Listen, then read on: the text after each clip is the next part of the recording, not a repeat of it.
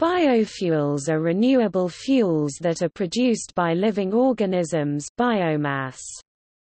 Biofuels can be solid, gaseous or liquid, which comes in two forms, ethanol and biodiesel, and often replace fossil fuels. Many countries now use biofuels as energy sources, including Sweden.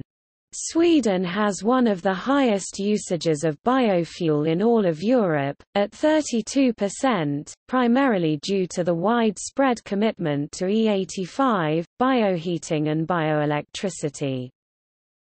Sweden's energy usage is divided into three sectors: housing and services, industry, and transport, and is used in three different ways, to produce heating, electricity and vehicle fuels. In 2014, Sweden has used 555 terawatt-hours of energy, 130 of which came from biofuels. Increased biofuel usage is the main reason why Sweden has managed to decrease greenhouse gas emissions by 25% between 1990 and 2014.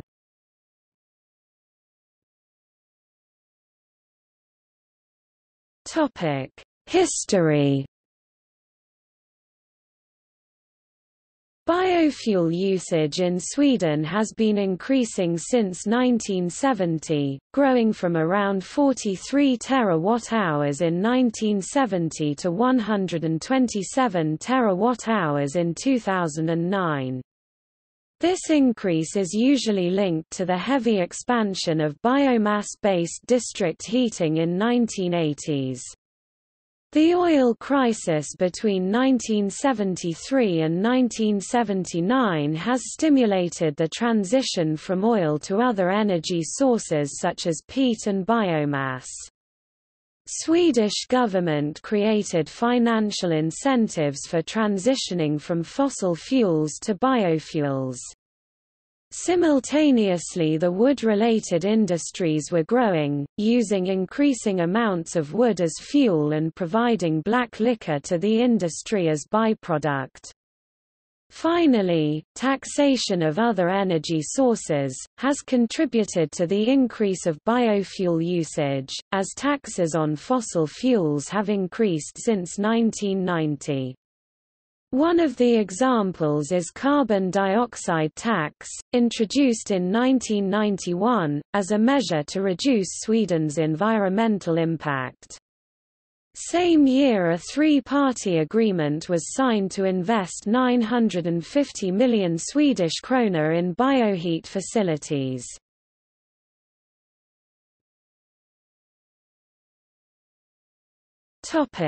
Bioenergy sources.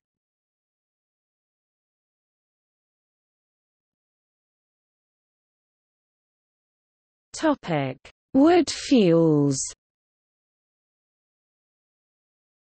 The forestry sector, which uses various forms of wood, makes up 90% of the biomass in Sweden. This includes parts of trees that cannot be used for timber or paper production. Recycled wood is considered biofuel too. The other 10% of biomass comes from waste, industry byproducts, biogas and farmable fuels.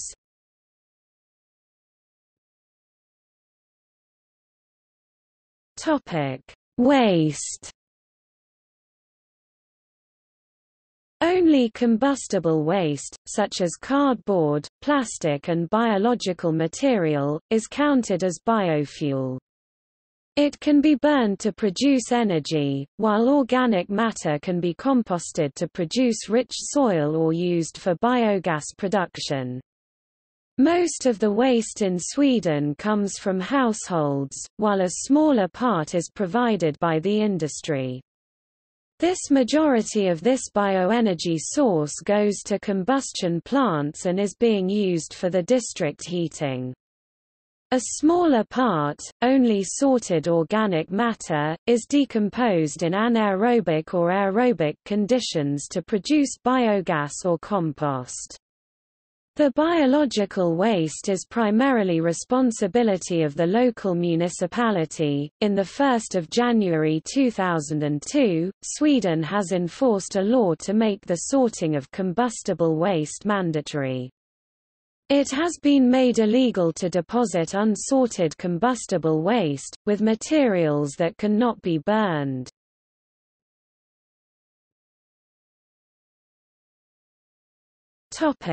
Industrial byproducts. A lot of wood-related industries create byproducts. Forest industry uses its own residual products, such as chips, bark etc. Pulp industry burns its byproducts, one of which is black liquor, to create steam to bleach paper and produce electricity.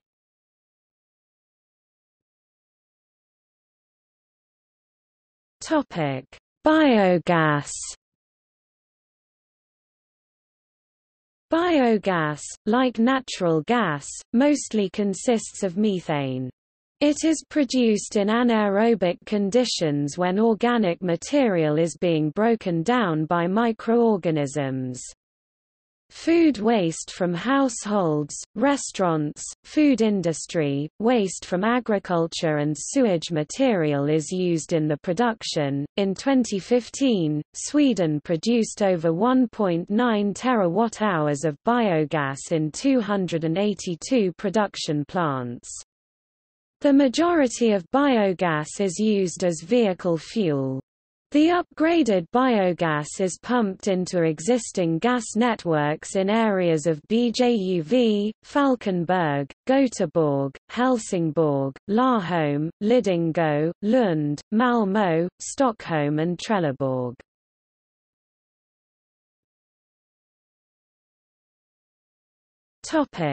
Farmable fuels.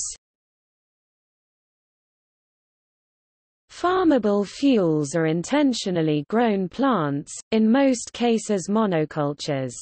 Farm land is used to grow fast-growing crops, such as flax and hemp, and forests, mostly salix, which can be burned, used to produce biogas, ethanol, biodiesel or other types of biofuel.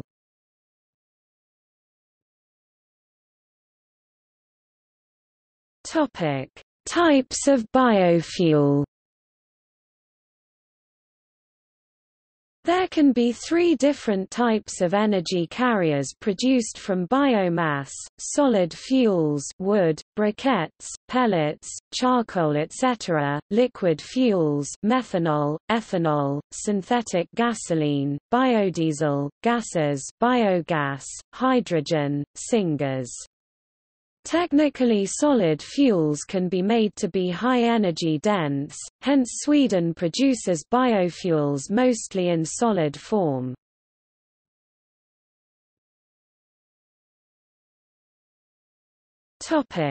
Uses of biofuel.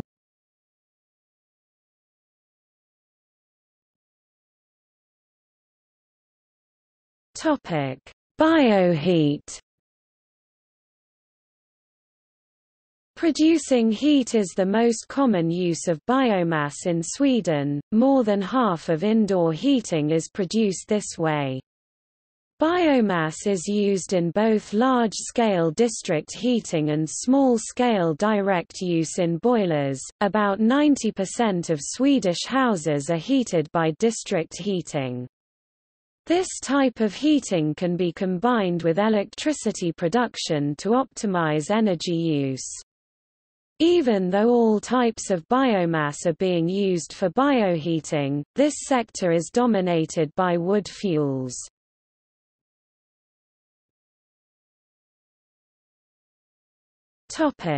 Biopower.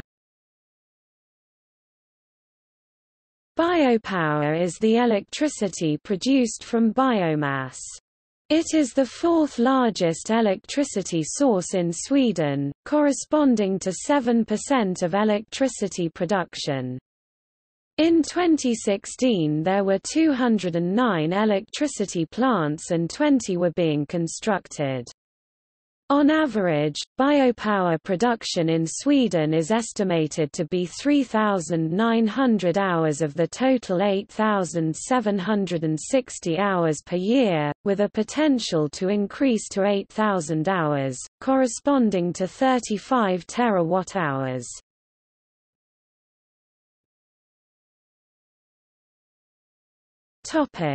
Transportation. Sweden has committed to using more cars that require biofuels, much due to the fact that the Swedish Parliament has decided that Sweden should have a fossil-free vehicle fleet. However, it was reported in 2010 that only 4% of the biofuels are being used within Sweden for transportation purposes. By people buying cars that run on ethanol, more E85 stations are now being utilized. By replacing cars that required ethanol, less petrol and diesel are being used, which helps the environment. The goal is now to reduce emissions from transport by 70% by 2030 and then completely switch to fossil-free traffic. According to Svebio.se, this can be accomplished with a combination of improved efficiency, electrification and fuel switching from fossil fuels to biofuels.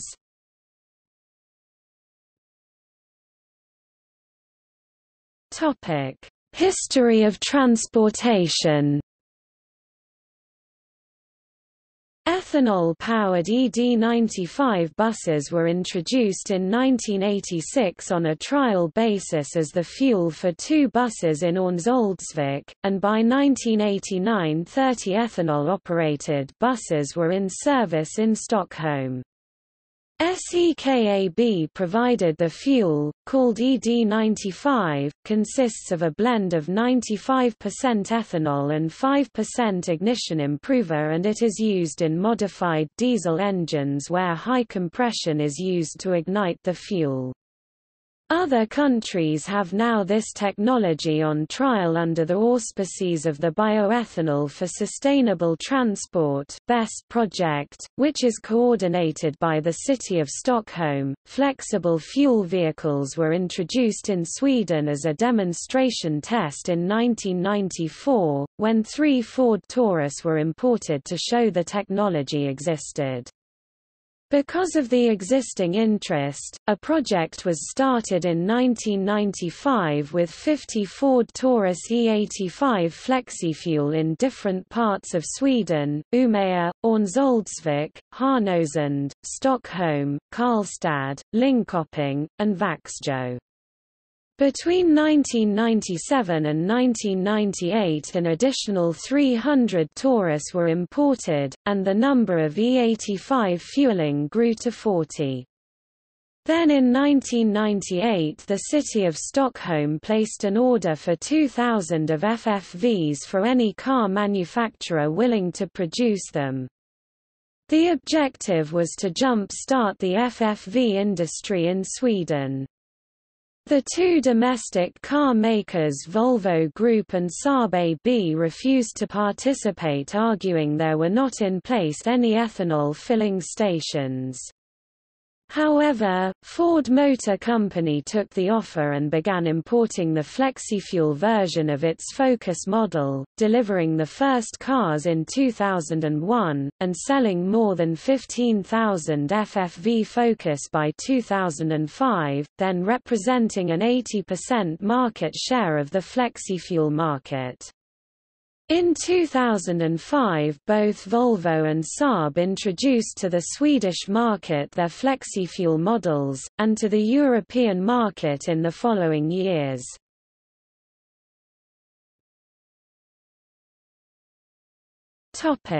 Flexible vehicles. Sweden has achieved the largest E85 flexible fuel vehicle fleet in Europe, with a sharp growth from 717 sold vehicles in 2001 to 243,136 by December 2014. Also, Sweden has the largest ethanol bus fleet in the world, with over 600 buses running on ED95, mainly in Stockholm. Dozens of municipalities have started producing biogas from sewage. At the end of 2009 there were 23,000 gas vehicles and 104 public filling stations. The recent and accelerated growth of the Swedish fleet of E85 flexifuel vehicles is the result of the National Climate Policy and Global Cooperation Bill passed in 2005, which not only ratified the Kyoto Protocol but also sought to meet the 2003 EU Biofuels Directive regarding targets for use of biofuels, and also led to the 2006 government's commitment to eliminate oil imports by 2020, with the support of Bil Sweden, the National Association for the Automobile Industry.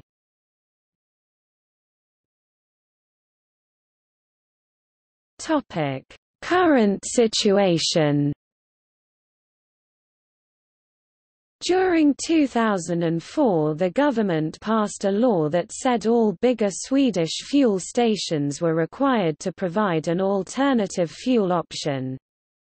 From 2009 all small gas stations, that sell more than 1,000 cubic meters per year, have to provide this as well. The lower cost of building a station for ethanol compared with a station for petroleum makes it very common to see gas stations that sell ethanol. 1/5 of cars in Stockholm can run on alternative fuels, mostly ethanol fuel. As of December 2007, carmakers that offer ethanol-powered vehicles in Sweden are Saab, Volvo, VW, Koenigsegg, Skoda, Seat, Citroën, Peugeot, Renault and Ford. By 2010, SL had become one of the world's largest fleet of renewable fuel buses. Out of the 2,000 buses operated, there are 400 ethanol buses and 100 biogas buses. Sales of E85 fuel and E85 cars decreased sharply between 2014 and 2015 due to lower price of fossil fuel. The Swedish government has decreased the biofuel tax.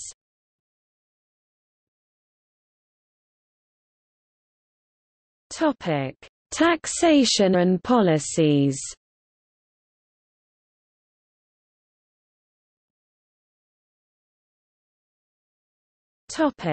Taxation.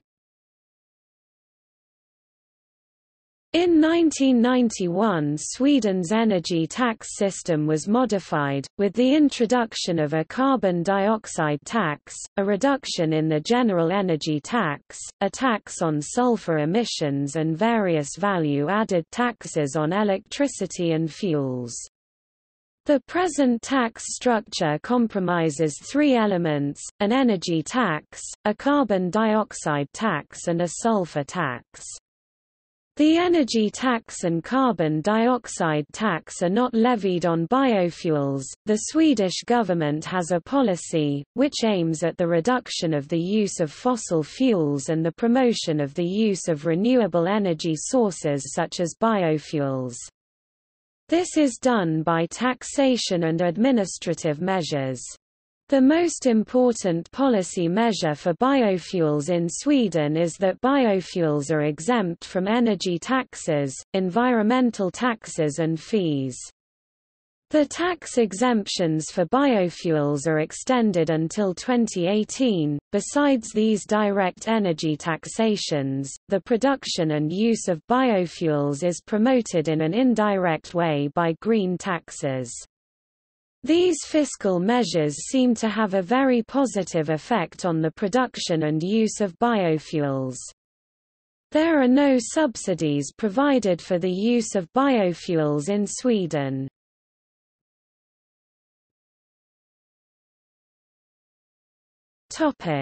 Policies. Sweden's policies on biofuels are part of the more general policies on energy and environment. The key actors in deciding policy are the Ministry of the Environment and the Ministry of Enterprise, Energy and Communication, as well as the Ministry of Education and Research. Policy support is provided by the Swedish Energy Agency and by Vinnova. Biofuels became prominent in the political agenda in Sweden after 2000. The Pump Act that came into force in 2005 also improved opportunities to fill up with E85. The law requires all filling stations that sell more than a certain amount of petrol and diesel to also supply a renewable fuel. In 2008, a government grant was provided to help meet the costs of infrastructure and other costs for biofuels other than ethanol.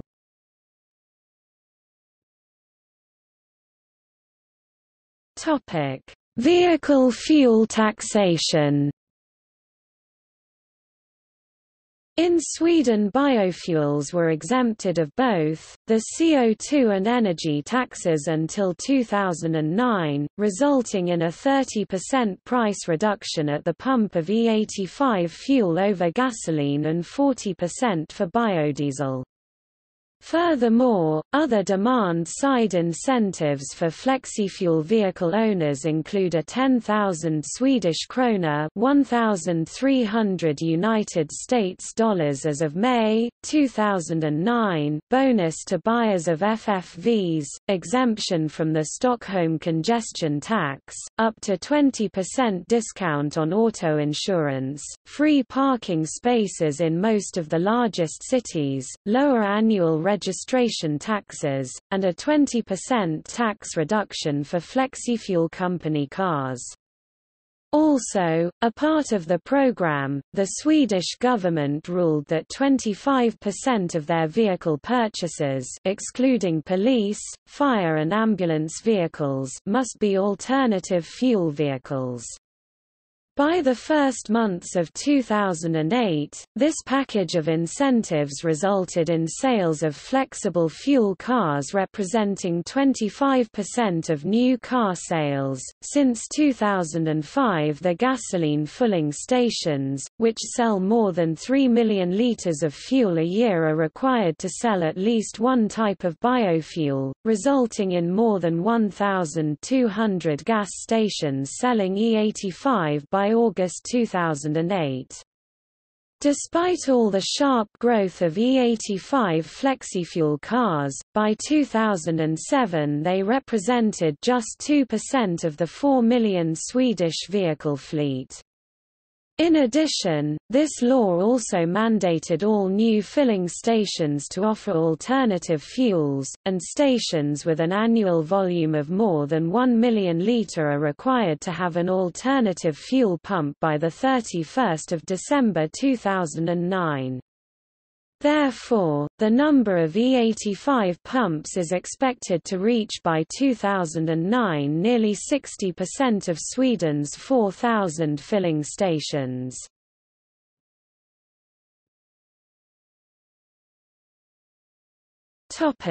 Environmental impacts. The unsustainable extraction of forest resources, such as wood fuel, may lead to forest degradation and permanent loss of biodiversity.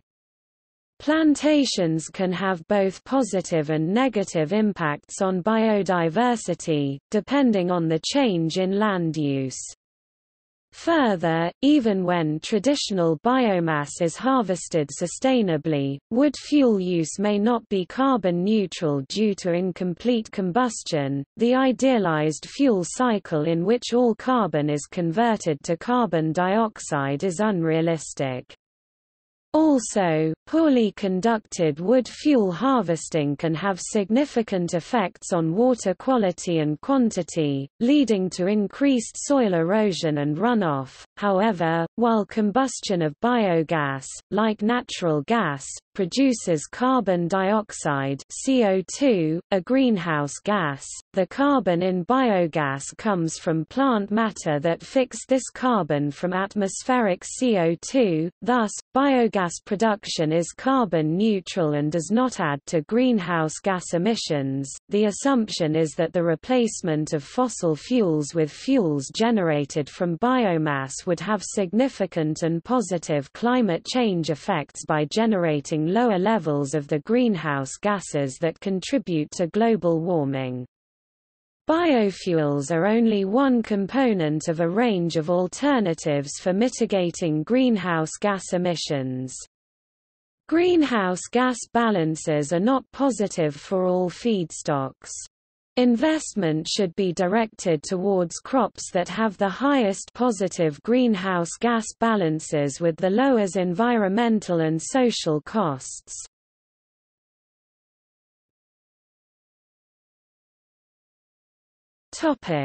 Biofuel companies.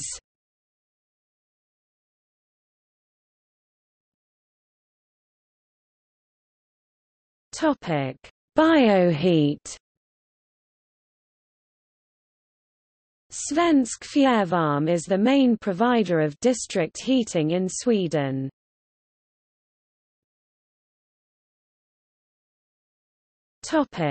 Biopower.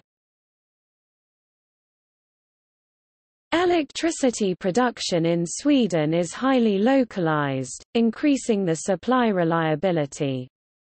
To produce more environmentally friendly energy, Sweden and Norway share electricity certification system, which increases revenues from renewable electricity production.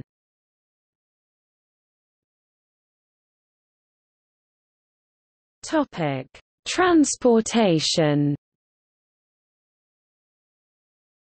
SEKAB is a major Nordic producer and importer of bioethanol. Chemrec develops black liquor gasification technology for second-generation biofuels such as biomethanol and biodme.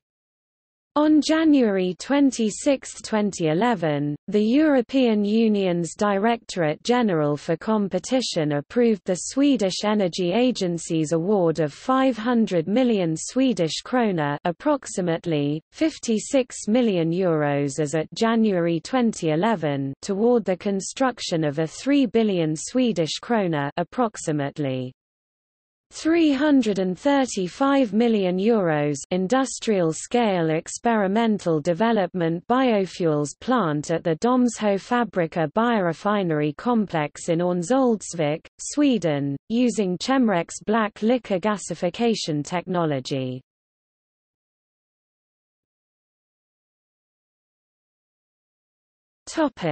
See also: Climate change in Sweden, renewable energy in Sweden, wind power in Sweden, biofuel, district heating, energy content of biofuel, sustainable biofuel, list of renewable energy topics by country, biofuels by region, ethanol fuel by country, flexible fuel vehicle, bioethanol for sustainable transport, best.